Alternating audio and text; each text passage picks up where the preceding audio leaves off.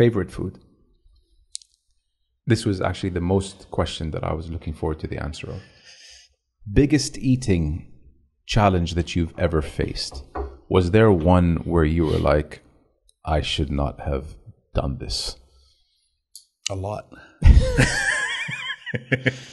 Do you ever visualize a day where this would be something you do for a living? At the time I had nothing. It was just job and that was my only income. I'm very stubborn. So when someone tells me don't, I'm going to do it. When I started, everyone cursed me. No one liked me when I first started.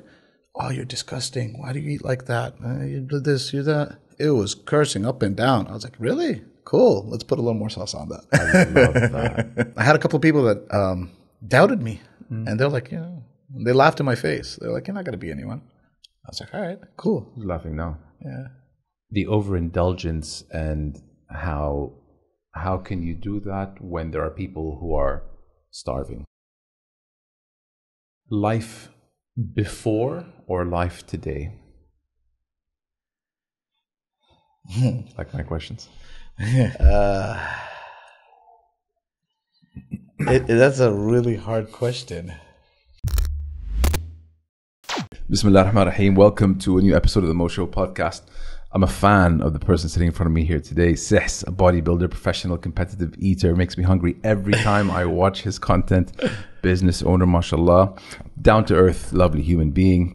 With over 3 million followers on Instagram and a YouTube page that has generated over, I don't know if he knows this or not, 1.6 billion views. Mashallah, tabarakallah. Sihs has carved out a niche for himself in the content creation space in Saudi Arabia. Thank you so much for coming on the show. Really appreciate it, brother. It's my pleasure. My pleasure. Relax. The couple of days that I got to meet you, love your personality, and I'm honored to be on the show. Likewise. When, or let's say, was it ever part of your plan to want to become a competitive eater, or I don't know how you want to label it, but being someone who is known for eating and how you do it so impressively? Did you ever visualize a day where this would be something you do for a living? Never, to be honest. When I returned from the US, I was kind of in a culture shock. So I was either home, gym, work, and I did nothing else. And all I did was watch YouTube. And then I got to a point where I was dieting to a point where I was really hungry. So I'd come the last day of the week, which was Saturday for me, and I'd go get food. I love food. It wasn't competitive. It was just like me counting calories, and I have this many calories to finish off, so I'll eat it on Saturday. I started getting to know restaurants, started eating more, and I realized that I had a talent that not a lot of people had. And then I watched YouTube, and I watched a lot of competitive eaters from the US and Canada and Britain, and started taking tactics from them and trying them on myself. And then I realized I can eat a lot more than what I could, like I knew I could. Afterwards, I started off, basically I was in the gym and there was a couple of guys that had a channel and they heard about my cheat meals on Saturday. And they were like, why don't you come as a guest one day on our channel? I was like, sure, why not?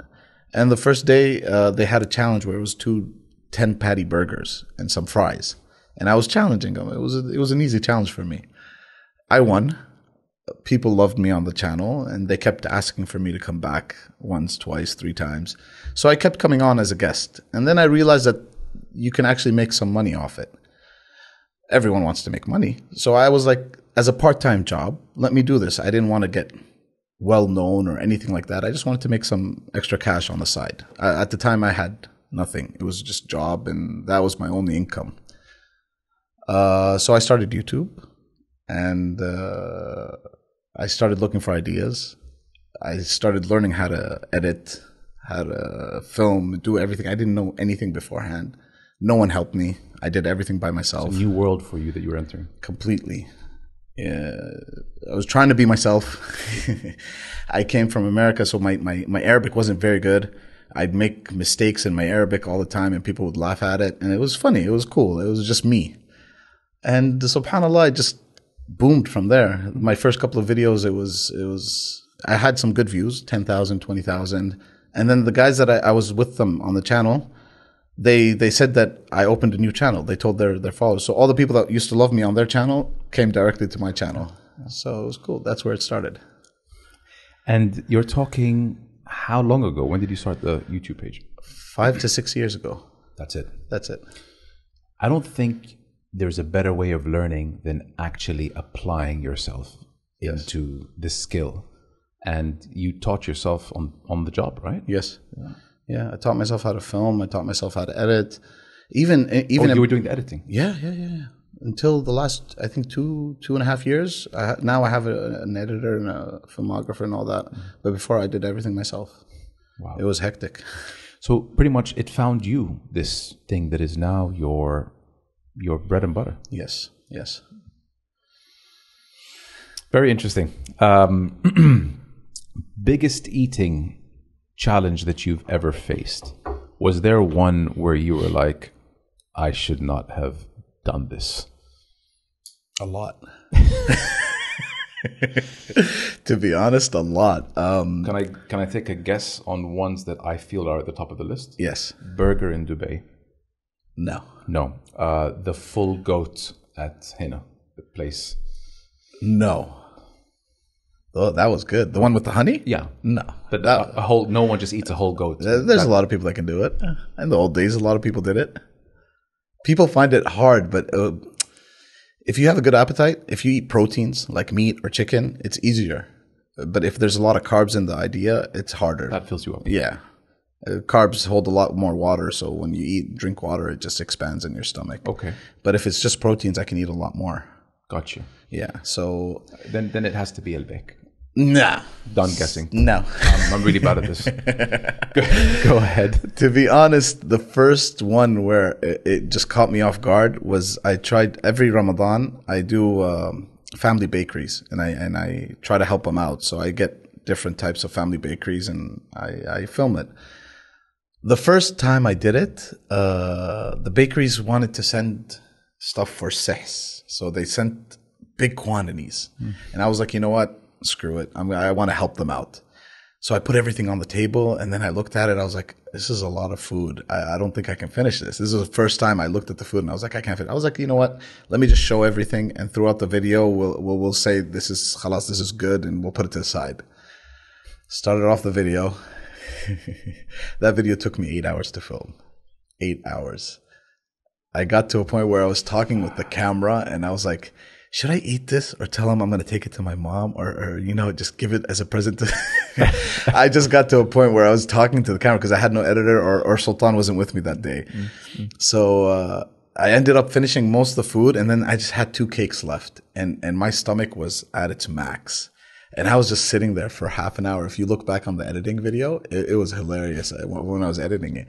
Looking at the cakes for half an hour, I'm like, should I eat this? Debating. No? Can I eat this? Let me take one bite. And I was like, so that was one of the hardest challenges I did. Like I literally finished and just went on the couch and fell asleep till the next day. Is anything to do with sweet being more challenging than savory to put into your system? Usually if someone eats a lot of sweets, it's going to be hard. But when I use my methods, intermittent fasting, I usually before a challenge where it's sweets, I do longer hours where your insulin drops. So even if you do eat sweets, it doesn't boom up really quick. It takes time. So it doesn't affect me as much. So is that what you did before you had 60 Krispy Kreme donuts? Yes. Was it 60? You want me to tell you something? I do. The 60 Krispy Kreme was with Abdurrahman and Amir. Yes. Before the 60 donuts, we had a lamb.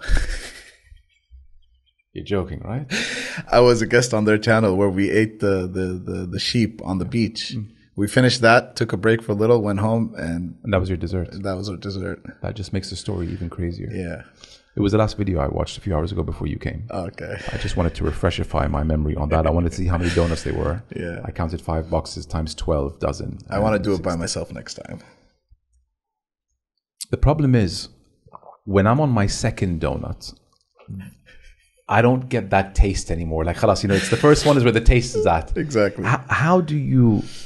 the first 10 minutes are enjoyable. Then it's like pure just, I got to get through this. Depending on that's why I like when I do a challenge where there's a variety, sweet, salty, sour, and all that stuff. That way you can change up and continue. But when it's just one food, like the chicken nuggets or just the you get to a point where you're just sitting there, you're like, oh God, when is this going to finish? And every time you eat al-bek, it's so funny because you said, when you get to that stage in al-bek where you say, I'm never going to have it again. Yes. Every time without fail, when I have it once a month, every 2 months, I get to that. Like I actually genuinely believe myself, I'm never having al-bek again. And then you go back. Next month, I have it. Yeah, willingly at the branch where it tastes even better. Okay, cool. Any worries, or has anyone ever said, Sehs, we're worried about your health? Do you have a response for that, or where does that play in, like long-term Hussein's health? Usually when people ask me, I'm a very healthy person. You are. I eat once a week. My cheat meals is once a week. The rest of the week I'm dieting. I'm eating healthy. In the beginning, now I eat a lot more than before. But in the beginning, I used to tell anyone, like, if you come up to me and bring all the food that you eat during a week, that's what I eat. It's not more. Interesting. So I do checkups every 3 to 6 months. I'm perfectly fine. I'm healthier than most. So I'm keeping track. I'm not going blindly with this. Mm-hmm. So I'm good. Good. Alhamdulillah. Good to hear. Alhamdulillah. Favorite food?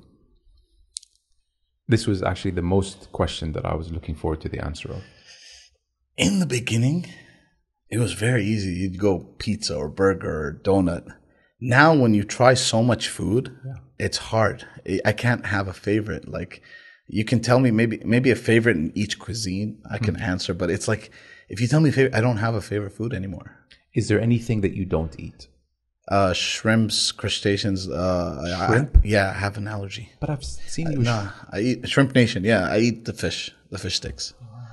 I can't eat shrimps. So if you have it by mistake, you just... I swell up, my throat clogs up. I have to go to the hospital right away. Shoot. Yeah, it's happened to me before. So that's the only thing that you don't... Yeah, I can't eat that. Are you... Because you said that you've been to Malaysia and the Far East, and over there they explore very much with their foods. Would you go as far as frog legs, snakes? For me, there's a concept in my life. I'd try everything once. Okay. If I like it, I'll continue. If I don't, I don't. Mm-hmm. Yeah. So there is no favorite. If I was to say one meal for the rest of your life, what would it be? Saba? Very hard. Very hard. Pizza. That's like no, like in the beginnings. I'll tell you something. Let me tell you. In the beginning, when I had my cheat meal on Saturday, it was very restricted. Like, it's not like now, like the whole day I'm eating. It was just during 1 hour, I would eat everything in front of me, and that's it. So I had a couple of things where I'd eat.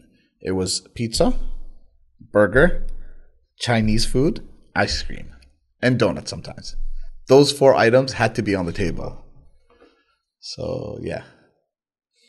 That would be your every Saturday cheat meal. Yeah, for months on end before I started YouTube. It was pizza, Chinese food, burger, and donut, and ice cream. Is it common with people who are in your area of work, let's say, common for them to have such a diverse appetite on cheat day? Do you know? Not really. Most people would choose one thing and just devour it. Yeah. It's like I'm feeling for a burger today. I'll have 3 or 4, and that's it. Yeah. Maybe they'll have a dessert afterwards. But for me, it's like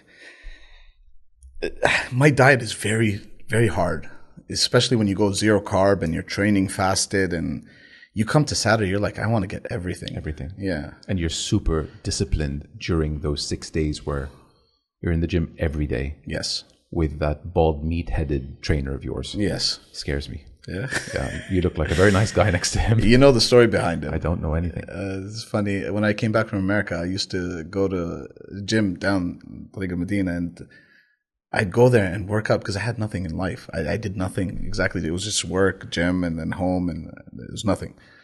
So I'd go and work out for 3.5 hours every day. And he'd look at me every day for a couple of months.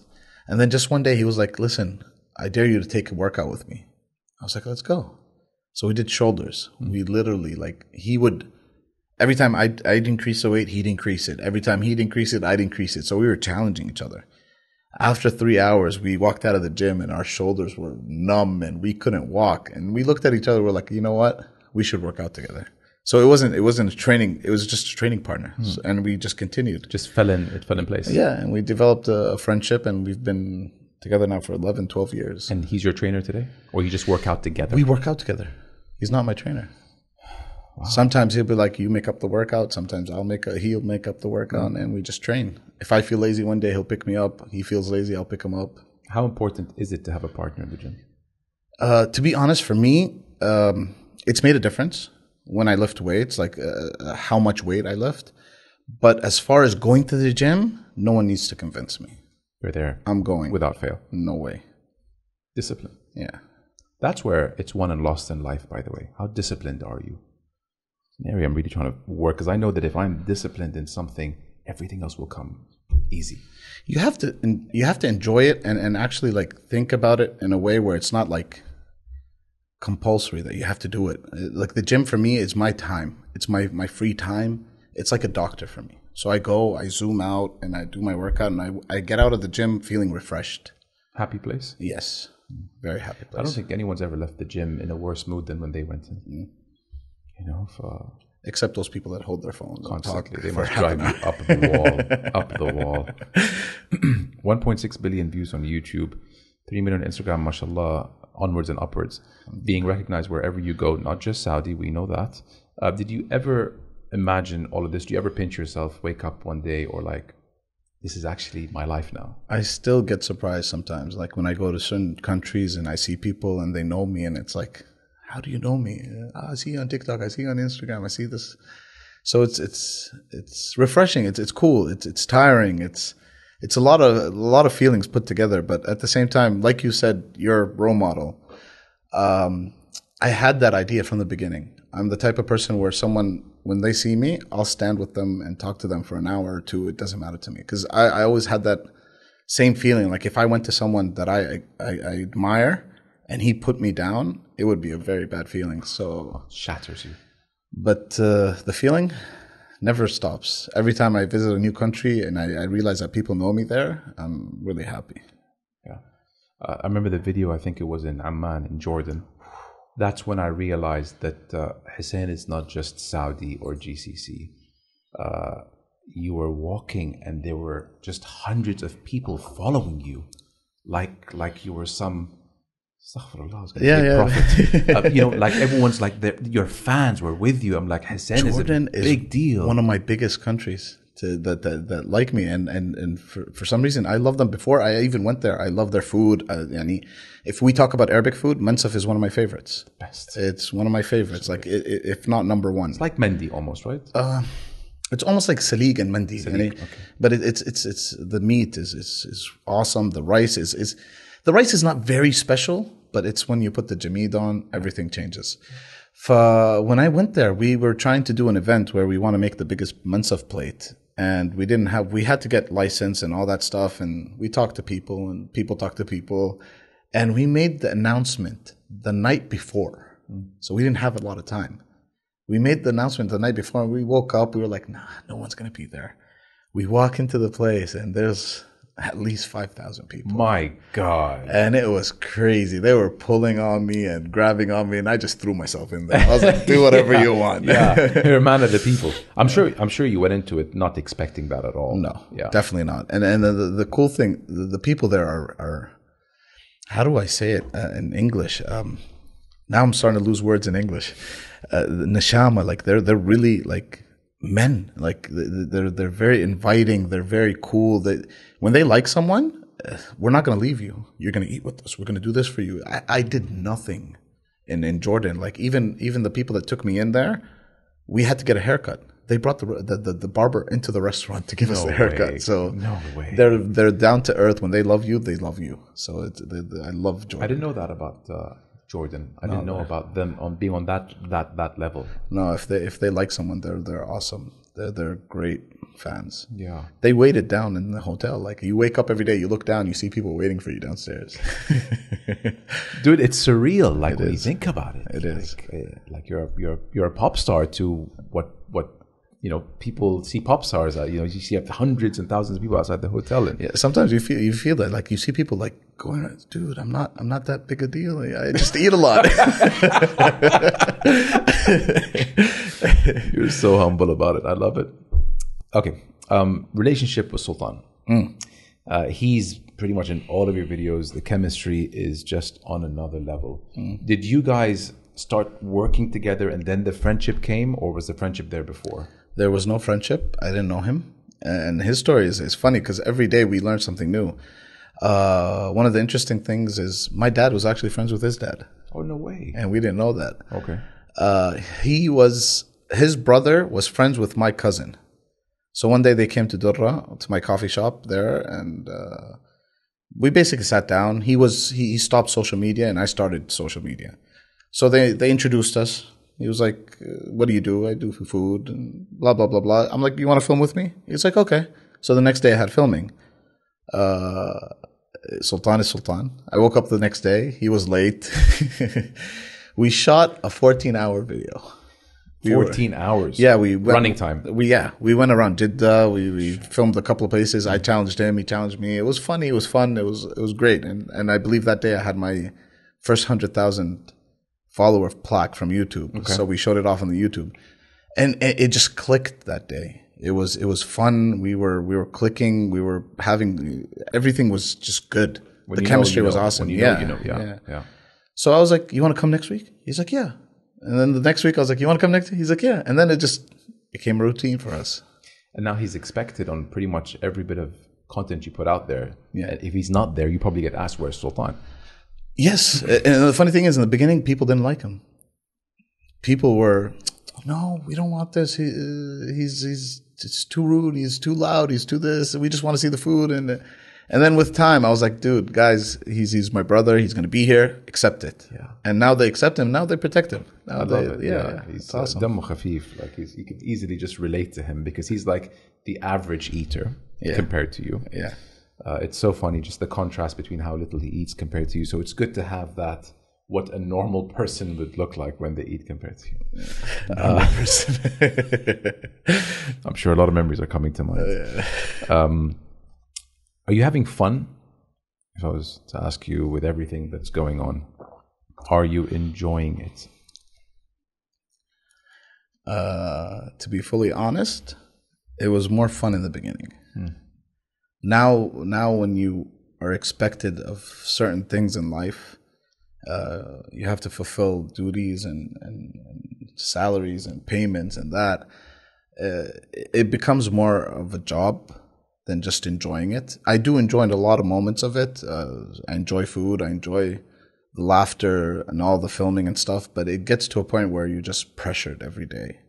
You're expected to do more. You're expected to eat more. You're expected to... it's always more and more and more. So it's a lot of pressure. So it's not as much as fun as before, but I'm still enjoying it. Yeah. It's taxing, I can imagine. Yeah. You said that you haven't taken a holiday or a vacation in 5 years. That's not right. 5 years. The last time I had a vacation, it was maybe for 4 days, and it wasn't really a vacation. We did a little filming on it. So anytime I visit a new place, even if it's for a vacation, I'll be like, you know what, it's worth filming. So let's do a little filming and then enjoy a couple of days. I think you're a workaholic. I like to keep busy. I'm used to it. When I used to live in America, I used to do everything. Jiu-jitsu, mixed martial arts, soccer, gym, all that. I have to keep busy. I don't like sitting there and doing nothing. When you think of the word social media, how does your body react to it? Fake. It is, isn't it? Fake. For the most part. Yeah. Like I told you, when I first got into social media, I realized a lot of stuff really quick. There's some good people in it. I'm not saying everyone is, but I got introduced to it really quickly because I boomed really quickly. I got introduced to it really quickly, and I realized maybe 90% of it is fake. And it really bothered me. That's why you don't see me filming with a lot of people. If I meet them, I meet them. If I don't meet them, I don't meet them. But I don't mix and match too much. It's me, Sultan, my filmographer, and a couple of friends that I know, and that's it. it's hard. I don't like. It's one of the things I don't like. I'm really against people being two-faced and fake, and I'm cool off camera and I'm cool on. No, I've met people that are cool, but the majority are two-faced on it. I had my first experience was. I don't want to get into it because I don't want to say too many names, but I'm not going to say any names actually. Say one. No, I'm kidding. No names. Well, Mo blog is.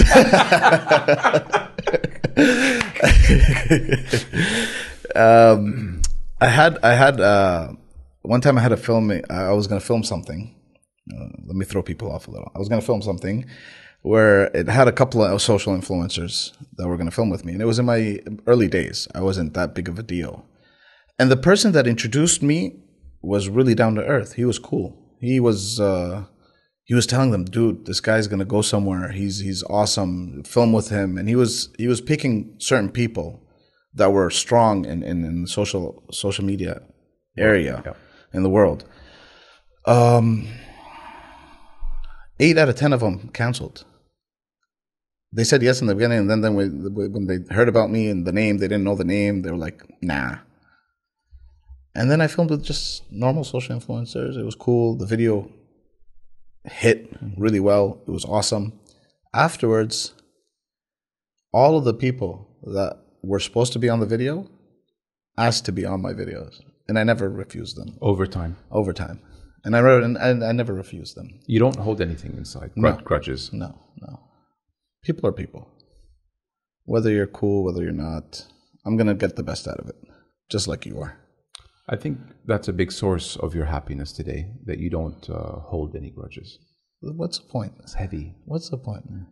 Unless you're really close to me. Like if I had an issue with Sultan, I wouldn't hold a grudge, but it would bother me. But anyone else, like... Not worth it. Not worth it. Yeah. Life goes on. Very mature. And just your future self will thank you for not holding a grudge, honestly. It's just not worth it. It's not. عجينة محضرة بشغف قوامها خفيف وهش وطعمها ولا أروع.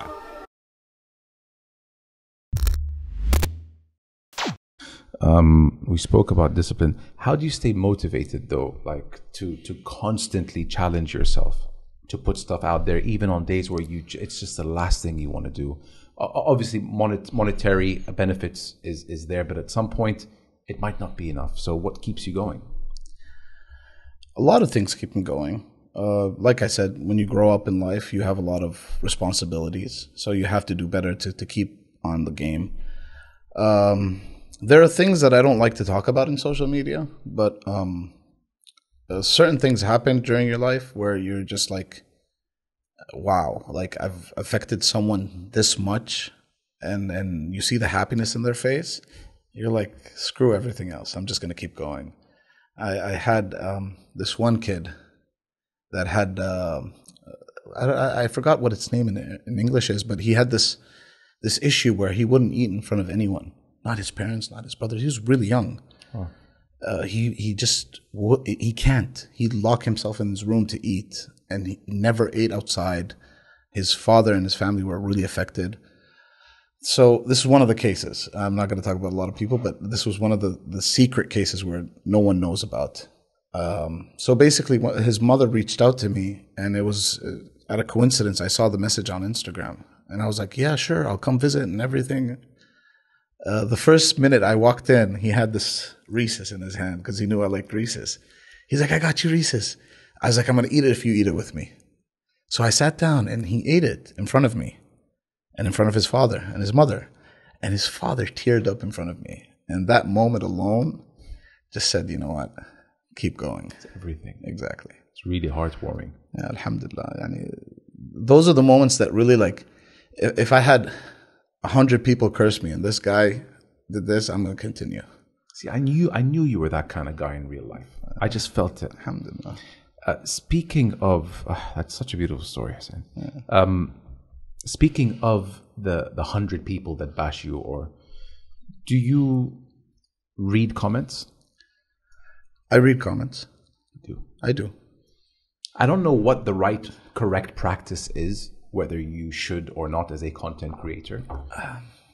If it affects you, if you're, I don't want to say softy.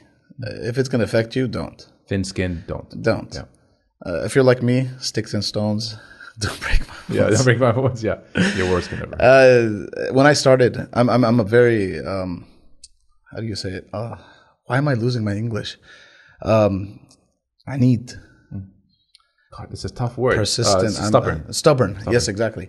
I'm very stubborn. So when someone tells me don't, I'm going to do it. When I started, everyone cursed me. No one liked me when I first started.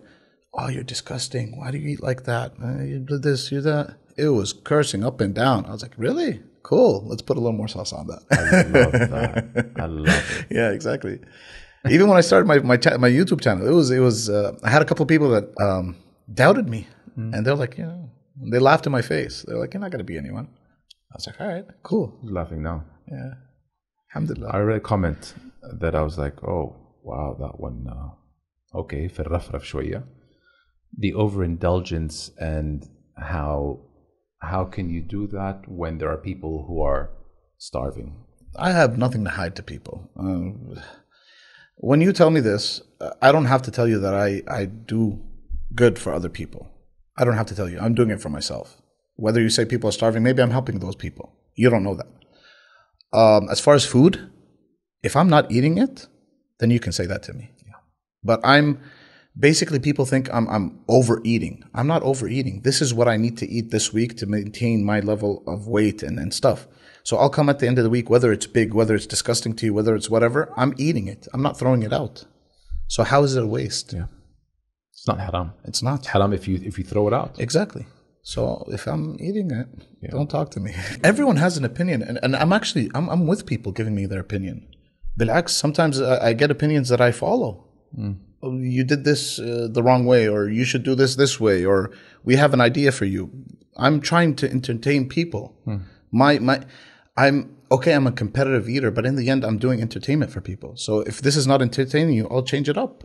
I'll do something else. Was there ever that piece of shit person where you just felt, I'm going to have to respond to this? This was recent. Yeah. Yeah. All right. This is where you tell us everything. This is where I wanted to do a pay-per-view boxing match and knock the crap out of him. What did he say? A bunch of crap. It got to me. But I'm the type of person where it's like, all right, cool. Where are you at and where am I at? Did you yeah, for sure. Good one. Yeah. Did you write to him? No. Sultan wanted to. Sultan got mad. Sultan is soft-skinned. Okay. He got really mad. He really wanted to talk back. And I was like, you know what? It's not worth it. You're going to give him more attention. Don't stoop. And you're going to give him attention. So, I had another story. In the beginning, I had this one Egyptian social influencer. Even though in Egypt they love me, they're just like Jordan. They love me there. So it was funny. He came out at me. He had a channel. He came out at me and you cow, I challenge you and blah, blah, blah. You would curse and up and down. And I just didn't talk to him at all. I left him. I'd follow him and see what he's doing and how many times he cursed me. And I just kept watching. And in the end, the followers, his followers, started going at him. And they kept going at him. They lost respect for him. Exactly. They kept going at him and they told him that you're a cheater and we caught you before and this and blah, blah, blah until he stopped filming. He stopped. He stopped his channel. He tried to do something else and it just didn't work out for him. So let me get this straight. Your tiff or quarrel or fight with him ended his career? Almost, yeah. Not almost, yeah, it did. Thank you. I was waiting for that. It did. You're too nice. It did. Tells you a lot about him. But this other guy now, he's the guy that Sultan wanted to respond to. Yeah. He's moving up. He's doing good. Oh, he's someone in the field who's. I thought he was a complete. No, he's doing good. I was an idol to him. Okay. And then when he started doing good, he wanted to come at me, and I don't want to give him that satisfaction. Yeah. But if it came down to it, Food, wrestling, boxing. What do you want? It's not UFC. It's not boxing. So why are you pretending like it is? Like, why do we have to lose respect for each other? It's one thing to challenge me in the field that we're doing, and it's another thing when you throw low blows and talk. I don't know if you can curse here. Talk out of your ass. We beep it out. Talk out of your ass. Yeah. He started saying stuff that just didn't make sense, and it was like, you do this, you do that, and he didn't mention my name, but you knew he was hitting at me. Yeah. And I was like, you know what? Screw it. Yeah. Not worth it at all. Moving on. Yeah. Yeah, they don't deserve this. Before the world of social media, what were you doing 9 to 5? What was your day job? My jobs. Jobs. Wow, jobs. Yeah. I graduated with a computer science major. That's what you studied in Canada? No, in U.S. Jersey. Was it Canada? I lived in Canada from grade 1 to 7. Okay. Came back to Saudi for a year and a half, 2 years. Then went to America to finish off my high school and college. In Jersey? In Jersey. New Jersey. Jersey, yep. Mm-hmm. And then I lived in California for 2 years. I was going to finish my master's. Didn't work out. Came back. Mm-hmm. So I graduated computer science. Came back. My first job was in the headquarters of Panda. I worked in the IT for a little, then worked in sales, then worked in analytics. It was just jumping from place to place. 05, 04, 5, 6? Almost. I lost track, man. Okay. 15, 17 years ago. So. Yeah, okay. I lost track. Yeah. And then after that, I opened up a coffee shop in Durra. It was doing great in the beginning. Then I started working again. Into insurance company. Tawaniyah? Yeah. No, sorry. I got it mixed up. Yeah, I got it mixed up. I started working afterwards in KPMG, doing advisory. And then one day I was doing advisory for Tawaniyah, and they offered me a job. So I went to Tawaniyah. So you have a bit of an accounting background? Yes. Really, I'm good at math. That helps you with running your businesses. Yeah. I'm good at math. I was a smart kid. Nice. I was the one people cheated off. Front row? No, I sat in the back, but people came and sat next to me. Everyone wants to sit next to you, huh? Yeah. Well, I mean, yeah, computer science is a sophisticated major, so I'm sure. But I loved it. At the time, I was a geek. I loved to program, and I'd sit there for hours and just program. So funny how, the road or how careers can just change. In a million years, you would have never have thought that. Yeah. Never. Yeah. The one thing that I always knew, people have this personality where you can't, I don't want to say bossed. Like I can work with a group, I can take orders, but as a lifetime, I realized something, I can't have a boss. I have to be the boss. I have to be driving the car all the time.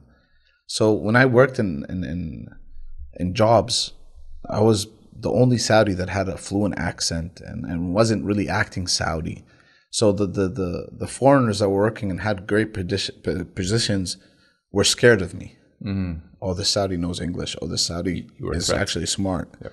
So I had a hard time working under them.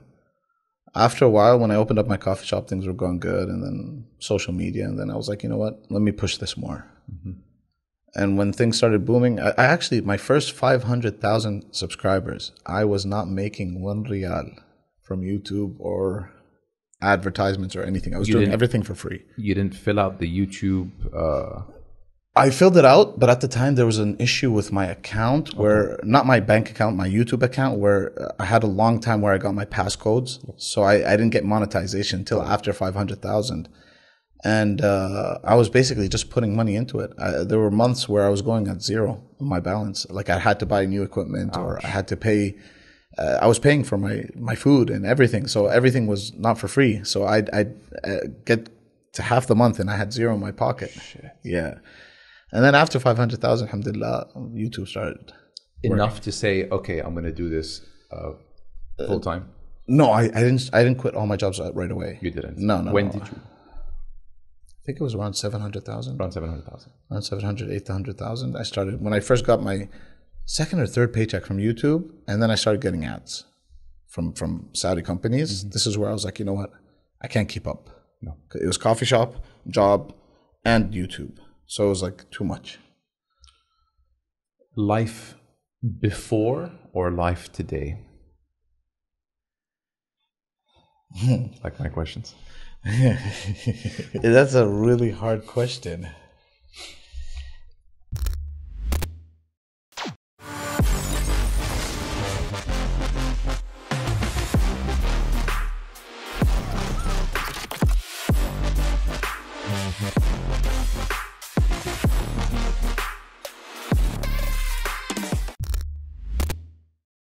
Each of them has their own benefits and ups and downs. Like, I was more relaxed before.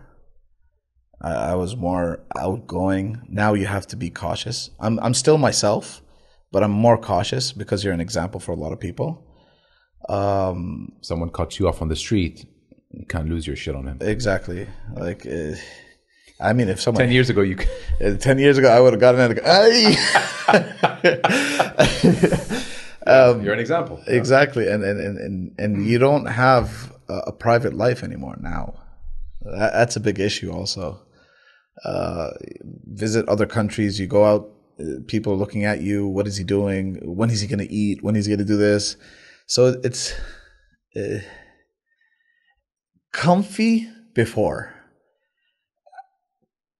Comfortable, and I can, like, how do I say it? Comfy on both sides, Hussein. Comfy financially today, it's rewarding. It's rewarding. But I see what you mean by comfy before as well. Yeah.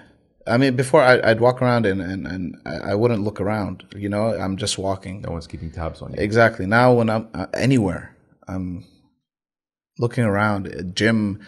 You want people already get this persona about me because I'm this monster. They think I'm tough. They think I'm you know, they can't approach me. So I'm always keeping my eye up. When people look at me, I'm smiling, so they don't think I'm this crazy guy. and when people meet me, they realize I'm not. I'm actually a kind, normal person. And they think that I'm mean and everything. No, I'm cool. Do the eyeballs bother you? No, I got used to it. It's not the eyeballs. It's when you're walking down the mall and it's like you're walking. It's like says. They come up to you like that? No, they're walking by me and you just hear them whispering to each other. It's him, yeah. That's the funny part. You probably missed the masks of Corona where people probably didn't recognize who you were. Dude, they recognize me anymore. They recognize you with that? Your arms, man. A week ago I was in Egypt and I was in a car and I'm wearing a cap and I'm like, literally, when I'm sitting in the car, I'm like this. Like, you can't tell if it's me. And we're just driving and people are waving. They're seeing me. I'm like, dude, how do you know? They don't miss a beat there. No, it's awesome. I had this one guy run across the street and stop all the cars and took a picture with me in the car. I'm like, dude, how did you pick me up? Yeah. They're amazing. It's like some Superman vision. It's nuts. You recently opened S7S, the restaurant. Yes. I mean, I could imagine it's something that you always wanted to do. You said you had a coffee shop, but never a restaurant. Yes. What made you land on burgers being the cuisine that you want to get into? It was one of my favorite foods, and it's the most food that I'm known with. People, when they say S7S, they say burgers, meat, you know, and it's something. The restaurant is not. It's not based on burgers, to be honest. I ordered that. It's starting as burgers. So it's not what it was when it opened 6 months ago? No, it was burgers. And the menu is, what I want S7S to be is a restaurant for the people. So every now and then, every 2 months, we're going to introduce a new item. Okay. And it's not always going to be burgers. And we introduce the item in the menu. We're going to see people what they like about it, what they don't. And then we reorganize the menu. So it's going to keep changing. It's not going to stay. What's popular. Exactly. There's certain items that people love now that we can't change. Interesting. But I'm never going to have the same menu. Like a while ago, we had Parmesan chicken, Italian style. No way. Yeah. People didn't, they enjoyed it, but it wasn't booming like the other items. So I had to take it out. Yeah. You definitely got that from Jersey. Yeah. Jersey. Italiano. yeah. Does it take a lot of your time? Are you there? How many days a week? Well, Sultan, even though he films with me, he's now my business partner. He's my brother. He's with me in all my companies. So he's the operation end. I'm mostly food, menu, taste, marketing. This is me. So whenever I'm there, I'm tasting. I'm trying, making sure the items are good. If I get comments from the customers, I'll go and try it a couple of times until I get it perfect. So I'm there almost every week or two. More challenging than you thought it would be? Yes. Very challenging. Yes. This is my second restaurant. What was the first? The first one I had a partner, and this partner turned out to be conniving. Shit. Yeah, he wanted to steal my name as a way. brand. He tried to put me in a hole, and we had some exciting items there. There were crazy items that I had. I made up. I had a mango burger that was booming out of the world, but he kept putting up prices on me, and the items were too expensive. This is an issue I've had, and now with the new restaurant, people think the prices are the same. They're not. So 35 a burger, right? 40. That's for the Wagyu Faham, but we have a new burger that we call Upside Down Burger. Yes. 24 for a double. Yeah. So way under what these specialty burgers, but these gourmet burgers are charging. Exactly. So yeah, I got out of that partnership and I opened up this restaurant, which was mine completely. You've seen it all. I mean, you've seen it all. Like with this person trying to screw you over, like you've been getting it from all angles. I'm so happy that, alhamdulillah, you're in a situation now where you have someone who's your brother who you trust and Exactly. to deal with that shit anymore. Yeah. You said California, and you did 2 years there. Favorite burger in the world, is it the one over there? No, It's not. it's overplayed, man. Mine, I love it. It's good. It's amazing. If I see it, I'm eating it. But it's not my favorite burger What's your favorite? in the world. Yeah, I mean, there's one. Look, you're probably thinking now 4, 5, 6 burgers, but is there one that right now, the one that's on the top of your head? There was this one burger I ate, and you're gonna hate me for this. I forgot the name of the restaurant. It was in California, actually. And this restaurant was really fancy. Okay. It had truffle fries and Parmesan. I don't like fancy burgers. I'm the type of guy that goes to Five Guys and Fatburger. I like the meat and the juice. With you. In-N-Out and all those things. Yeah. But this that's what I was talking about. Yeah, I know. Of course you do. Animal style. Yeah, I knew. This one they talk about LA? Yeah. It was in I believe upstate, and it was weird. We were visiting this mall, and we just stopped randomly at this place. I didn't check it out or anything. Okay. And it was steaks and pastas and that, and they just had this one burger on the menu. And at the time, I just didn't want to eat anything. I was like, burger. Yeah. Screw it. And this burger was this thick, juicy. The bun it was not a gourmet. It was a soft potato bun, and I ate that burger and I was like, wow, that's a good burger. And if I wanted to go back to that place, I wouldn't know how to go back. Oh my God, that sucks. No, you have to. You have to know. backtrack I know. California. I know. It was close to a mall. I have to get the name of the mall. If I saw the mall, I'd know it. But not in the LA area. No. San Jose, up north, Santa Barbara, more upwards. San Francisco. No, not that high. Okay, we're going to send on Google Maps now. We're going to track this burger down. But otherwise, I thought In-N-Out would be one of your favorites. I don't like places that are outplayed. Like they give it. It's good. I'm telling you. If I go to California, I'm eating In-N-Out. I'm going to eat it. But it's not as good as people. Like when people say it's good. People think it's amazing. It's not. It's not that good. One of the things that I love about it is that when I have my 2 double-doubles, that's where I stop. Yeah. I don't feel like You're not full. You're not full. You're not full. You can breathe. You can continue the rest of your day. Yeah. But sometimes I'd have one burger and I feel 10 times more full than what In-N-Out is. I think because it's fresh. Something close to it now here is salt. Salt. Have you tried it? I've tried it in Dubai. It's good. What kind of role does your mother and father play in your life today?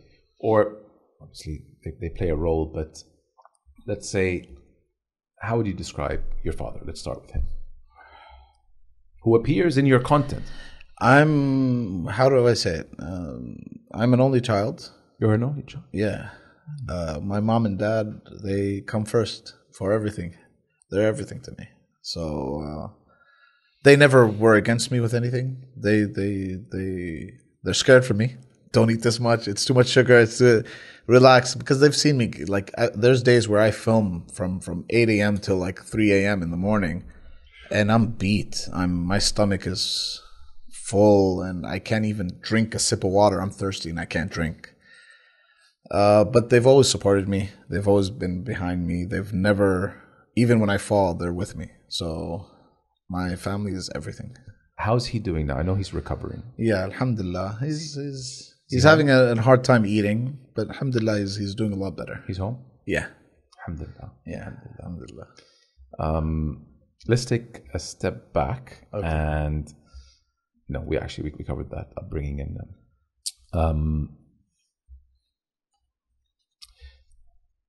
I'm going to enjoy listening to your answer in this because I don't know which way you're going to go. Okay. So you do two things: you eat and you work out. Okay. How do you manage stress? The gym. That's your go-to, huh? The gym. After those shitty, like a really bad day, and you really just want to de-stress, would you wish that it was cheat day or not? Food always makes you happy. I don't care what you say. Like, people ask me the question where it's like, when are you going to finish? When are you going to stop? So my answer, I'm pretty sure you got that question down. When are you going to get bored? I'm like, seriously, dude, do you wake up ever not thinking about food? So as long as there's food and there's new items coming out, I don't have to stop. So food is an unhealthy way to take away stress. The healthy way would be the gym for me. But you balance it out very well. It's not as easy as you think or people see. It's really hard because I have to push myself in the gym really hard and in my diet to maintain the level I'm in, body-wise and health-wise, to do these crazy things that I'm doing. Otherwise, I would just lose it. I'd puff up and really get fat. I mean, when I had an issue with my bicep where I had an operation, so I couldn't work out for about 7 months, 8 months. At that time, it was just cardio. I wasn't pushing at the gym. I got fat. I got really fat at the time. How long ago was it? It was at 500,000. Okay. Yeah. Early days-ish. It was when I did the sheep. I had my hand. Yeah, I remember that. I ate with one hand. Yeah, I remember. You know the story behind that? No. Sultan just started with me a couple of weeks before, a couple of months. And basically the eyes were on me. I started booming and people were looking at me and other social influencers and they're like, dude, this guy's growing and be careful of him. And then when I got hurt, I heard it like, oh, alhamdulillah, he's going to relax now. He's not going to continue. And I called Sultan. I was like, listen, we're at 500. Get me a sheep. He's like, what? Your hand, you just did an operation. I was like, get me a sheep. He's like, are you sure? I'm like, yeah. And we did the challenge to shut people up. So there are people out there that, is that what the industry's like? Like, yeah. they were like, he's injured. It's like, not injured. They just don't want to see you do well, better than them. There's competition, but there's also like, they don't want to see you better than them. But the funny thing is, I'm sorry, if I have a best friend, he's my best friend. He likes me. He's not going to like you more. Yeah. Even if he does, he still has that space for me. So if you have followers and I have followers and people love me and people love you, it's not going to change anything. Mm-mm. If they like your content, they're going to follow you. If they like my content, they're going to follow me. It's not going to make a big difference. Yeah. It's how you impact their life is how it's going to make a difference. It's not either or. Exactly. And there's enough to go around. And, this is the attitude of me, and not he. I mean, if Sultan follows you and follows me, what's it going to do? Nothing. We can all be friends. Exactly. It's not going to make a difference. Maybe the way he likes me is more impactful, like in the industry. Like if I love this coffee, he's going to try it because he loves what I say and he trusts me. Maybe he doesn't trust you, but he's still following you. Yeah. It's petty. Yeah. It's petty. Children, how many? 1. What have you learned from fatherhood?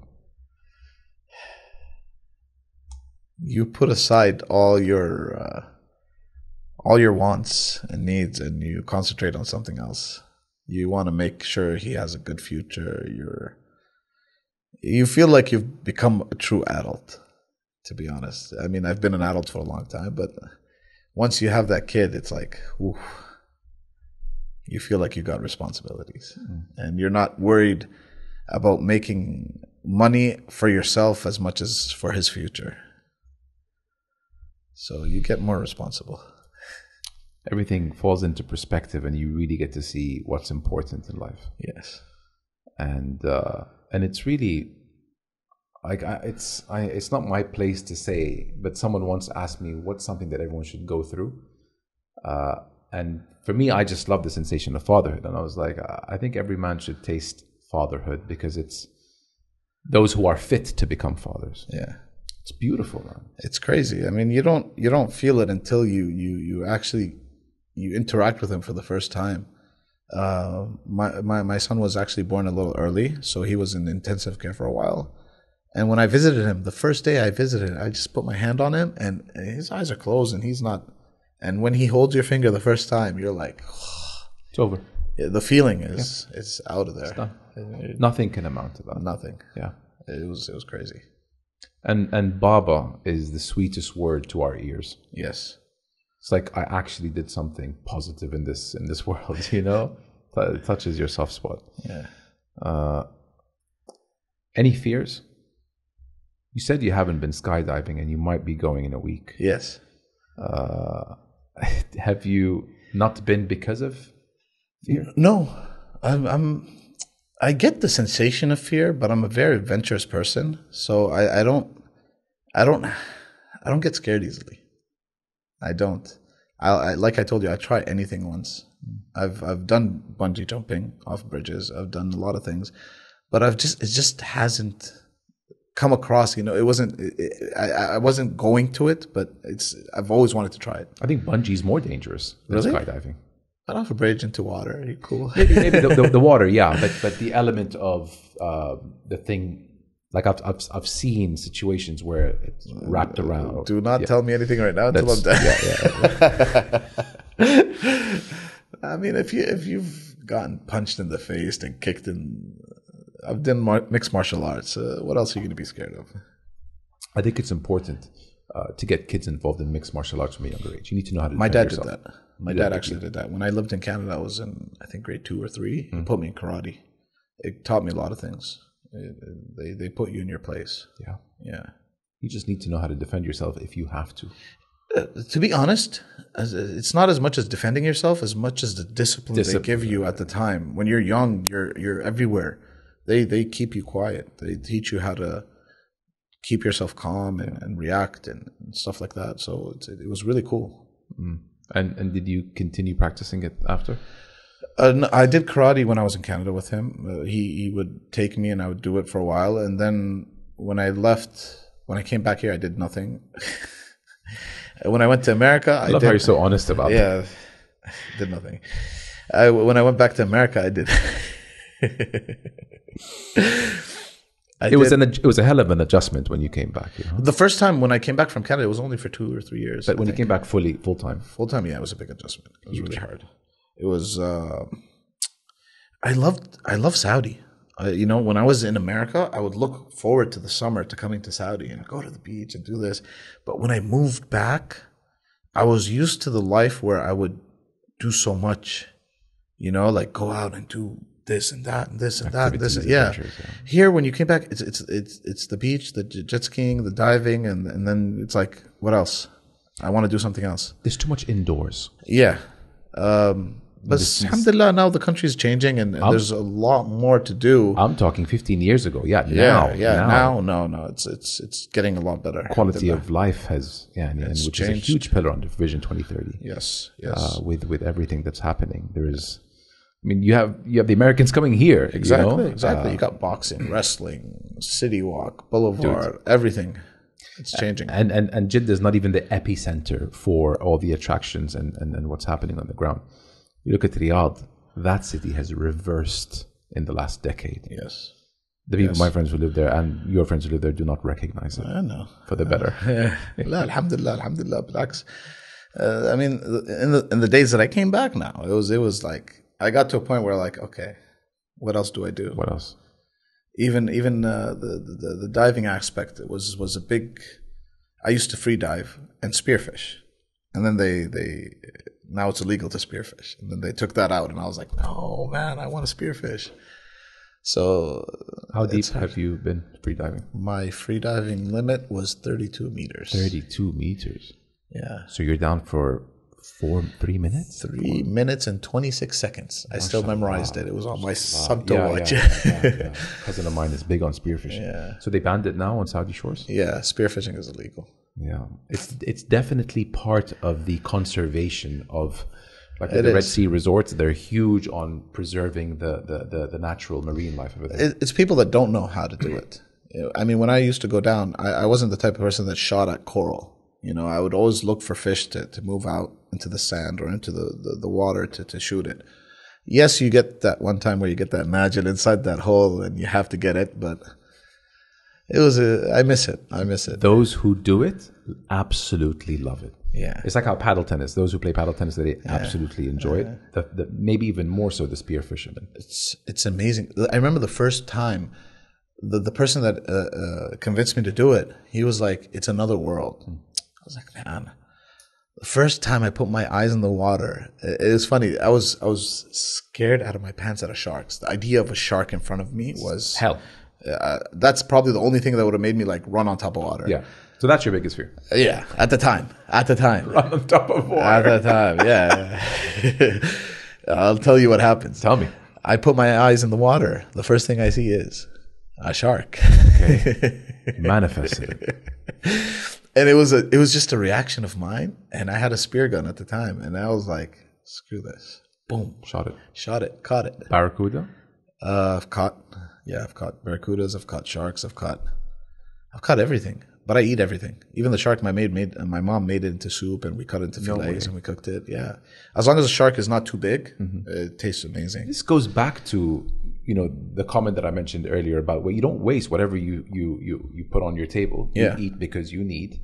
And even in spearfishing, you don't do it for fun. No. You do it to eat it. The thing I like about spearfishing, I used to love fishing. But the thing I like about spearfishing is you choose your fish. Yeah. So if you catch something with your hook, you might not like it. And if you catch it out of depth, it gets bloated and it's dead. The fish is done. It's not going to swim back down. So when you're spearfishing, you choose your fish. Mm-hmm. So when I go down there, I don't like that one. I want this one. And I catch it and I go up. It's amazing. It's fun, and you're getting your own meals as well. It's very old school. It's very exercise. It's fun. It's adrenaline rush. It's vitamin D. Everything. Yeah. Everything all together. I love it. More of a somber question. Who helped you in life when you were perhaps down or at your lowest? Does someone come to mind?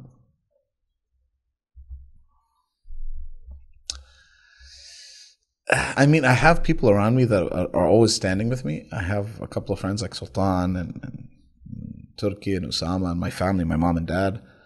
But I've always been the type of person where if I'm falling or something's happening to me, I like to pick myself up to be stronger. I do get help from others, but I like to face things myself. I always learn from those situations. It's different when you experience it yourself than when someone helps you to get out of a hole. Yeah. Do you like time alone? Yes. Like an ideal day for you, would you rather just be at Durra on the beach? I like people. I like to talk. I like to have fun. I like to joke. Some days, I like to turn on the TV, put on some movies, and just relax. No, not. Yeah. With your success that you've seen in life, did you feel that you've lost any friends along the way? If I lost, they're not really friends, to be honest. Alhamdulillah, I've known people like from Canada and from America, and I'm in touch with a couple of them that are really my friends. So if anyone exited my life, then they weren't really my friends. It's a good way to look at it. Yeah.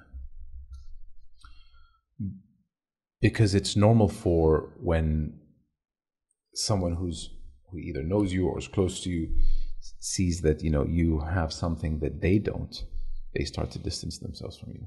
It's almost like they don't want you to be that crab that got out of the bucket. I speak from experience, which is why I'm asking you. There are people around me that may think that they're my friends. But I'm a nice guy, so I'll treat them good. But deep down, I don't really consider you as a friend. So even if they exited my life, I'm not really too affected by it. Yeah, It's a good way to approach it. So you're never disappointed. no, I'm true with everyone. I give people the benefit of the doubt all the time, and I'll be nice once, twice, 3 times. I'm cool. Unless I see something that I really don't like, then it's like, dude, I don't need you in my life. Yeah. Something we don't know about you. It sounds like, motherfucker, this is getting deep. I'm a very open person. I mean, the only thing that people didn't know about me found out about me last week and on Snapchat, which is I have a kid and I'm not married. People thought I was married and it just didn't work out. And was their reaction, were they going through the roof? Yeah. People were like, you were married. You got a kid, but how are you not married? I'm like, dude, it happens. It's cool. That's probably the only thing I've kept a secret in my life. And I don't know how my son would react to it when he grows up. He could be soft-skinned. He could be like me. If he's like me, then I don't care. Let him enjoy it. But it got to a point where he's in my life a lot. So there's a lot of things I don't film, and I just don't want to miss out on it. So I was like, you know what? Let's see what happens. Do you try to do something with him, like an activity every day, every other day? How's the bond? He's every day he's getting a little more like me. To be honest, he loves the jet ski. He loves to go down with me, so I take him every weekend jet skiing with me. He loves the beach, sand, water. What's his appetite like? He's not too much like me there. No. To be honest, he likes desserts. Anything that's sweet, he's down. Donuts, ice cream, candies. He's into candies all the time. But as far as salty food, he's giving me a hard time. Mm-hmm.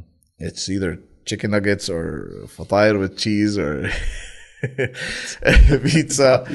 He loves pizza. My son is crazy about pizza. Yeah. He'll have it every day if he could. He loves it. But I try to get in the salad, the fruits, and stuff like that. But he's on sweets. He's like me. He loves the sweets. Yeah. I hope it's just not 60 donuts. No. I don't want him to do that. If he wants to taste food, I'm cool with it. But what I do, I would not. If you don't got the talent or the time or the discipline, do not do what I do. Well, he's going to grow up in a world where he will be exposed to your videos. Yeah. I've never, wow. Yeah. If he might come up to you and say, Baba, you did it. I want my 60 donuts. Go through some tests. This is how I did it, yeah? Yep. You got to diet down first and see if you can actually do it. Because I'm not going to let you ruin your life or your health over a couple of donuts. Yeah. So if he's disciplined enough to do what I do, then yallah, let's go. It's hard work. New channel. Business continuity plan. Would you change anything if you can go back in time? Is there anything that you would want to do again? No. Content? Everything is a lesson learned, and everything makes you what you are today. I mean, yeah, you'd like to try things over, but if you did, you wouldn't be where you are. So I like to look at everything, where I failed, where I succeeded, where it's a lesson learned, and it makes your character today. So no regrets. Alhamdulillah. Alhamdulillah. Yeah. Anything that you have today that you really wanted when you were younger? Have? Material-wise? You can answer the question any way you want. Something you dreamt about having as a child, and you're like, yes, I got it today.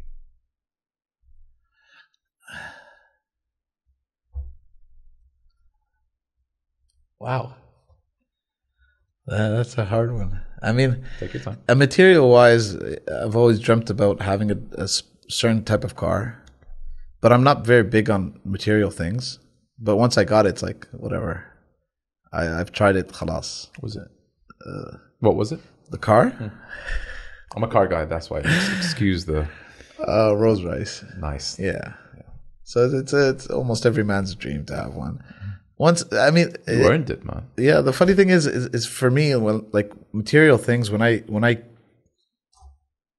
خلاص, I don't really need Scratch the itch. it. I mean, I've had it for a year, and I've only had 4,000 kilometers on it, so I don't really actually like. Ghost?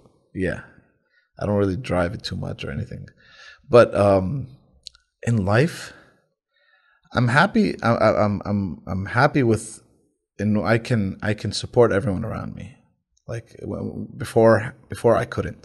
Like if my dad needed something or my mom needed something, I would be in a situation where it's like it's hard. Now I can help. Whenever they need me, I'm there. Do you do that? Who doesn't? A lot of people. Family comes first. Whoever doesn't recognize their family is not. I'm sorry. I think the sweetest story is when the child ends up helping his parents who raised him, who did everything for him, and then to give back like that. Especially when you become a father. I mean, you feel it. I mean, you're spending on your child, and then you remember your parents. And it's like, damn, they went through this. And listen, my kid's small, and I know what they've been through all my life. So yeah, no, my family comes first. My dad put me first before everything. I know. I've seen it, and I didn't feel it until I grew up. So yeah, no, alhamdulillah, and even when my dad got sick, I was worried about, in the beginning, we were worried about insurance, and I was like, no, we can take care of it. Don't worry about it. So alhamdulillah, the thing I'm happy about most is when people need me around them, I'm there. I can provide. So it's so beautiful. It's so beautiful. Nothing like generosity. You can't teach that shit. It depends on the person. It's not just generosity. It's like how do you say it? I know. Yeah, it's not. It's the thing is that's what made me and Sultan closer together. Yeah, it's usul. What's that in English? It's righteous. It's what you're supposed. It's you feel like it's not mandatory. It's like you have to do it. Duty. Like me and Sultan, we're the same way about money. Alhamdulillah, I have, but if I didn't, I'm still happy. Yeah. For me and Sultan are the same way about money. We don't care. That's why you guys click. We just want to keep the people around us comfortable, and as long as they're good, we're cool. So that's the thing. If I had to give everything to him, I'd give it to him or my family. So it's alhamdulillah. It's rare. I don't want you to sit there and think that what you're doing is common practice. It's rare. We live in a world where it's me. Yeah. I got my own problems, you got your own problems. True. Some of the wealthiest people are also the least generous. True. And some of those who are broke, going on 3-4 credit cards maxed out, they'll pay for dinner. Exactly. Yeah. It's not common to be in a position where I want to make sure that everyone around me is comfortable. So I'm telling you that it's rare, and it's something that I really admire in you and Sultan. Alhamdulillah, it's also the way we were raised up. We've seen it. Yeah. So we act upon it. And God is watching. And he's inshallah, he sees how you give. Has anyone ever gotten poorer when they gave? The more you give, the more you get. You don't think God's up there watching? Yeah. True. It's crazy. Anna, if someone back in the day when they were actually beggars in traffic lights, or when someone's now selling mangoes, at least now they're actually trying to sell something, I would give, and then somehow 2-3 days later something comes my way, and maybe I remember, I'm like, oh wow, I remember that guy came. So this is true. I mean, this is insane. It's happened to me a couple of times, but it's like you don't put it in your mind, and then you're like, yeah. Is it because I did it? Should I do more of that? Yes. Alhamdulillah. Yeah. People do what they can. I don't like when people show it. Flaunt. Yeah. I did this or I did that. Nah, just keep it to yourself, man. Do it and keep quiet. It's tainted if you're showing, if you're telling people. Trust, a big word in your vocabulary. Has anyone ever broken your trust, and what did you do after it? Well, you mentioned that actually with the restaurant guy. Oh, that's nothing. No, I've been I always tell people when they ask me about my life, I feel like I lived for a long time since I traveled so much, and I've had to make new relationships everywhere I go, and lose friends and make friends, and I've had my trust broken a lot of times. So it's really hard to gain my trust. But if you gain it, like you're everything to me, whether it's someone in my life or a friend or whatever. Even my Osama, my filmographer, for me to actually employ him, I was watching him for a year behind the scenes. Mm-hmm. I met him the first time, and then I just sat back and watched for a whole year. And then after he started working with me, it took a while for me to gain his trust. And then afterwards, we're cool. We're brothers. So Funny trust thing, is trust, hard. man. It's hard. It takes like a reputation. You build it, for years and decades. Especially if you lose it with a lot of people throughout your life. It's harder. It gets harder. Yeah. It's hard for it to go back to the way things were once it's broken. It's not going to be the same. True. So yeah, it's a funny thing, man. Trust. It is. It's easier to give and easier to lose. صح. You probably can't count on one hand how many people you trust, and me too on one hand. I actually got that.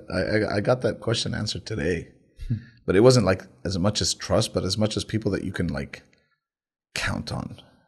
And I literally told them like I can count them on one hand. Count on, yeah. Will they be there for me if something happens? Exactly. In the last couple of years, what have you been better at saying no to? I don't think food. Sorry, my humor sometimes. No, it's cool. It's horrific. Cool. It's funny. I'm not the type of person to say no. It's hard for me to say no. If I do say no, it's that like I had to say it. But I don't remember the last time I had to say no. Are you impulsive? How? When? What? Sis, let's go to Athens for a couple of days. Yalla, let's go. Let's go. Let's fly tomorrow. Let's go. It's impulsive. Yeah. It's a good thing. When done rationally within reason. When rationally, yeah. Like if you told me that and I had to film like next week, I would be like, no, I can't. There are priorities, but I'm like down for anything most of the time. Do you like exploring new places? Yes, love it. Have you been to all the continents? No, but I had before Corona. I had this deal that was going to go down where I had 12 countries I was going to visit. And it was going to be amazing. And then Corona came around and we had to stop it. But I've been to Indonesia, I've been to Malaysia, Abu Dhabi, Jordan, Egypt, Lebanon. No. You need to go further. I know. You need to go to, I'm thinking South America, Argentina, yeah. Brazil, Chile, Greece, Mexico. Have you Mexico City, Baja. Culinary region. My idea when I wanted to travel was to do street food Seh style. Not just go try a couple of foods. I wanted to get the street and eat everything. The whole bit. Yeah. Film it. Everything. Like it or not like it, just try everything. It's got to be. Please schedule that. Yeah. The people would love to see that. Inshallah. I want to do it. Because you do it. You have a gift where you really do it so well. Mashallah, like Chahi. You're sure you get it all the time. Yeah. But I mean, going out and exploring new oceans, South Africa. I would love to. They're huge on food. There's that one food I really want to try, man. I keep seeing it in TikTok. It's South African also. It's that doughy food. It's like a dough, but it's very mushy. And they just dip it in their stew and their sauces and with the meat and they eat it.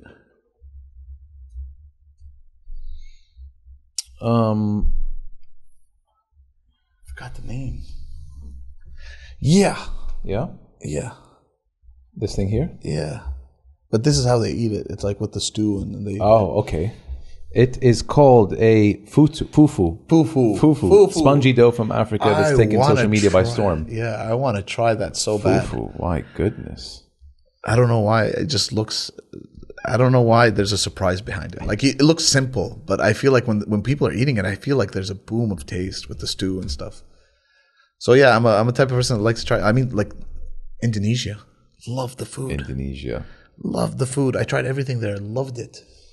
Can you please also venture to Thailand? Because I've gotten that. you've done that? No, I've gotten yeah. people. Yeah, big time. That's the Thai food. For me, I feel like it's the only cuisine where you don't have to add anything to it. No lemon, no salt, no pepper, no nothing. It just comes the way you're supposed to enjoy it. Yeah. Where else, man? Italy, you just can't go wrong. I visited Italy. Yeah. To be honest, there was a video that's supposed to come out. It was the first video I filmed.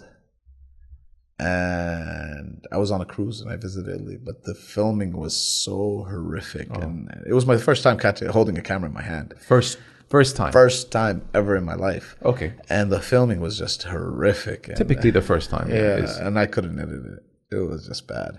I had this one restaurant where I was sitting and filming the pizza and eating it.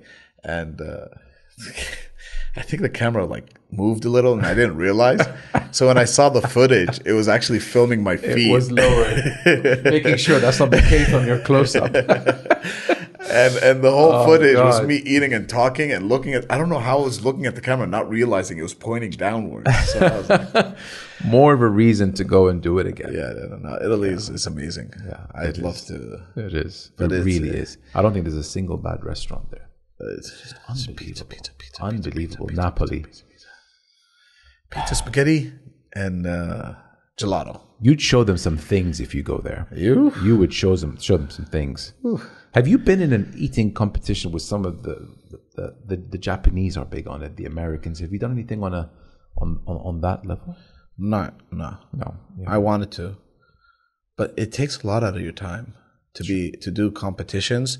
I would have to at least train a month ahead of time, so I would have to cut out from YouTube and social media. Mm-hmm. So I am big on competitive eating, but at the same time, I'm doing this for a living now. So if I'm going to do competitive eating, I would have to stop everything. Doesn't make sense, right? Yeah. Remember that shit used to be on ESPN in the States? Yeah, Nathan's hot dog. The hot dogs. There's always a Japanese who was one of the best. What's his name? Chestnut. 75 or 77 hot dogs in 15 minutes, ridiculous, dude. That guy is ridiculous. Beast. I remember water playing a big role in getting that thing down. Yeah, yeah. It's the bread. The hot dogs go down. The bread is what messes you up. They dip the bread so it gets soggy. But 75, man. 75.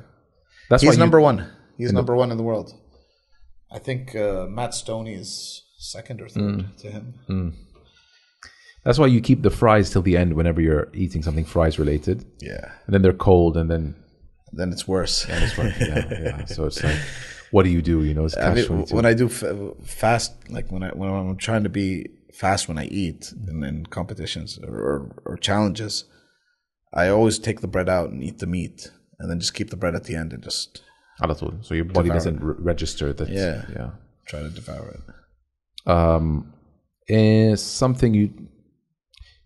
someone you'd like, food related, someone you'd like to have dinner with, dead or alive? Alive? Let's go at it, The Rock. Let's have a cheat meal together. One of my challenges was his cheat meal. That would be a fun thing to do, but he's charismatic. He's everything. He's everything. Awesome. Yeah, he's awesome, and he's very humble with his fans. From what I see, he is. Yeah, and he's just a beast. Yani, I can see why he's your idol. Yeah. مجنون في الجيم. Yeah, that's a good one. That would be on the fun side. Yeah, but if it's food related, I would say Gordon Ramsay. I want to see where the hype is. Have you met him? Never. I think he did Saudi, by the way, recently. Really? Yeah, I think he came in for something. He did come in. I think it was about 2 years ago. Could have been the F1, the second F1. I didn't mean it. Yeah. I would like to do maybe like a take of him with a sheep or something on his style. You know, like I want him to cook me something. Yeah. Crazy. With a Saudi twist to it almost? Not even Saudi, just I want him to go crazy. Not something out of the ordinary. Like if I gave him a sheep, I want him to do it his way. Yeah. Show him what you got. Yeah. I want to try something new. You can't beat that, Zest. For me, like if you were to ask me, you know, last meal of my life, or that's too depressing. Something I'd want to eat every day for the rest of my life. I had to eat one thing. Sahan Mendi for me. The goat and rice with the cucumber yogurt and the duggus. There are a couple of great establishments in town. Have you done it with the honey or not? I'm a huge meat, sheep, goat guy. Honey and for you, I'll try it again. I did it a few times. It didn't click with me. With what? عصيخ لحم خروف. مشوي? No, the عصيخ one. Yeah. Sorry, the slow roast, 3 hours. Roasted مقمر? Yes, the whole bit. You didn't like the one it? that you ate on your own? Not with honey. The sweet and savory didn't click with me, and I'm a foodie man. Like interesting. It didn't with the rice, the texture of the meat. No, don't eat it with the rice. Without just the meat. Just the meat. It just felt like I was. Get the skin. Sinful. Get the skin and the meat. The skin and the meat okay. For you, I will give it another shot. It's amazing. It's amazing. I loved it. And to be surprised, the last challenge we did at 8 million was with a camel. And we were probably the first people to do it on the Sikh. Oh, no way. No one's done it before. So we did the camel, and the guys that did it for us did an amazing job. They cooked it for 9 hours. 9 hours. I didn't think we can top the sheep. Okay. And the camel was amazing. Hashi. It was, I don't want to say like 3 times, 4 times better than the sheep, but it was good. Really?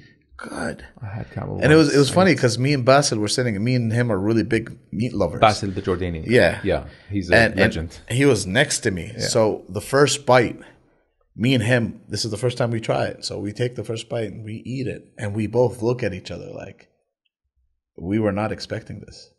It was a hit. It was good. It was amazing. And with the honey and everything, it was. Could you tell that it wasn't goat? Could you tell that it was something different? If for me, yeah. You knew? Yeah, for me, yeah. I've tried, like, when I started my food experience, there was a lot of things I couldn't tell the difference of. Okay. But now, no. Now you give me a burger, I can tell you what kind of meat it is. Yeah. Like whether it's Angus, Wagyu, or just normal beef, or. I guess when you go through as many as you did, you can probably tell if it's New Zealand or Australian. And if you see how many times I've done food tests for my restaurant, you'd know. Of course. Sultan tried to cheat me out of a couple of things, and it didn't work out. He fell into the trap. Yeah, who's he bullshitting? Happy with your accomplishments so far in life? Yes. I want to do more. What's more? Same industry? Same industry and other stuff also. I want to branch out as far as, like you said, like I don't want to keep it as just food competition. I want to show people the world through food. And at the same time, I want a Guinness World Record. I have one, but it wasn't me eating. It was the largest sayadi in the world. I want one where I break a record myself. Any idea what that would be when it is? And inshallah, I believe it will be. What would it be in? I've looked into it. There's a lot of things I think I can do, but it's more speed related than speed. So I would have to train for it. If it was quantity, it would be easier. You're a marathonist, not a sprint. Exactly. Yeah. I'm fast. I've with Matt Stoney, I've done a couple of challenges where I tried to beat him, and I'm off by a minute or two. Oh. So I'm fast. Considered he's the second in the world, but I'm more That's big impressive. on. Yeah, that's really impressive. I mean, the last thing I did, I got fooled into it. The last one I did was teddy bear. It didn't go down. It was this big jelly teddy bear. It was 5 pounds, 6,000 calories. He did it in 10 minutes on the dot. When I got mine, I was scared it was going to melt, so I kept it in a cold place. So when I took it out of the pack, I don't like to make excuses, but I took it out of the package and I felt like it was hard. Okay. So when I started the challenge, I was like, oh crap, it's too cold. So it was really like sticky, and I was chewing. It took me about 16 minutes to get it. 16. I finished and my jaw was like this from chewing. And at the end, I just had to swallow. I started drinking water and swallowing it. Yeah. But the closest one, I think it was the Rice Krispie, the huge Rice Krispie. I was off by a minute. Yeah. That's impressive, man. Impressive stuff. But I do a marathon more. Give me quantity. Yeah. That's where quantity. you really. The burger in Dubai wasn't memorable because that looked like a mission for you. Which one? The big boy, big burger. Oh, the last one. Yeah, That was a that looked like work. beep. that was a lot of food to get through. That was. Sorry, man. I didn't think you were gonna get through it. I thought that it's just you were struggling. I had to stop for 10 minutes. And I've never seen you struggle like that. You want to know who was behind the camera? There was a doctor there. His wife told him about me. They were eating at the restaurant and we were getting the challenge prepared. So this doctor was like, it's humanly impossible to eat this. And he looked at his wife. He's like, if he's doing this challenge, you go home and I'm going to sit through this. I want to see this go through. So that put me in stubborn mode. And I was like, all right, let's prove this. That made you get through it. I was going to get through it, but it was going to take me a lot longer. Okay. But I basically looked at him and I was like, let me show you. Sultan took a couple of bites. This guy took a couple of bites, but it was it's nothing. 1% off. Nothing. But the hardest part was the cheese, man. The cheese sauce. It just got disgusting after a while. The burger was good in the beginning, but the cheese, how much cheese he dumped onto Overkill. It was. I don't like that melted cheese. Like, give me real cheese. I'm cool. I don't like that melted cheese stuff. Oh, fuck that. Like American cheese that you have on your burgers. Yeah. Put 1,000 pieces on it. I'm cool. Yeah. So this doctor just sat there the whole time. He was grilling me. And I was like, all right. What was he saying? He was like, it's humanly impossible to do while this. you were eating, he was saying that? Yeah, he's like, I don't believe it. You're not going to finish. It's like taunting. Yeah. It was cool. I love it. We needed that. I like it. I love when someone tells me you can't do it. I love it. I'll do it until I fail. I could see that you thrive off that. Yeah. The thinking that you won't get through it is what makes you get through it. It's funny. Even Osama, my filmographer, he doesn't know me that long, but he's realized that about me. He's like, even though I don't do big challenges all the time, people come up to him and ask him, and he doesn't eat like before. He's like, sit down and challenge Hussein and see what happens. And it's like, you're done. So alhamdulillah, I got that, and I'm very competitive. I think it's a superpower. It's not everyone. To be honest, I tell a lot of people, not everyone can do it because there's a point where your brain tells you to stop. You've had enough. You're in pain. You can't continue. So you just have to block that out and just keep going. Because people don't go to that level. Yeah. It's like you have unlocked something happened that has unlocked that level for you. Where you go when an excellent eater would say, I am done, not another thing. You can go a bit further. Exactly. And it's a skill, dude. Like it's a God-given talent. It is. Mashallah, I'm glad that today, it's your livelihood and you've managed to touch a lot of people in so many different ways. Like the story of the kid, honestly, that really touched me. And you're happy doing it, for the most part. I know social media is a bitch. And you know what? Whether you like it or not, you are an ambassador for the country. Alhamdulillah. When you go to these places, you come with the Saudi background. So everyone's like, Hussein, the Saudi guy. So you represent Saudi in a very lovely, lovely way. I did Guinness on that. Like, I wanted to bring that home. I wanted to, Saudi did it. And even when I did the bodybuilding competition. I was just going to say in Georgia. Yeah, I did it as a Saudi. I was like, so all that, alhamdulillah. Good stuff, man. Yeah. Amazing. Thank you so much for this talk. It was really, honestly, one of my favorites. Thank you very much. Because as I said before we started, like I'm actually genuinely interested in the answers to every question. I mean, I worked on it pretty hard. And thank you for not sparing any details. Blacks. And Hussein is the kind of guy who doesn't want to see questions beforehand. He told me that he wants my reaction to be real and authentic. And everything you guys heard today was Ses answering it right off the bat. And he answered every question. Relax. I always tell people, they always think you're hiding something. I'm like, dude, I'm an open book. If you're filming your life, khalas, there's nothing else to hide. No. So, yeah, no. It's exhausting if you have to hide.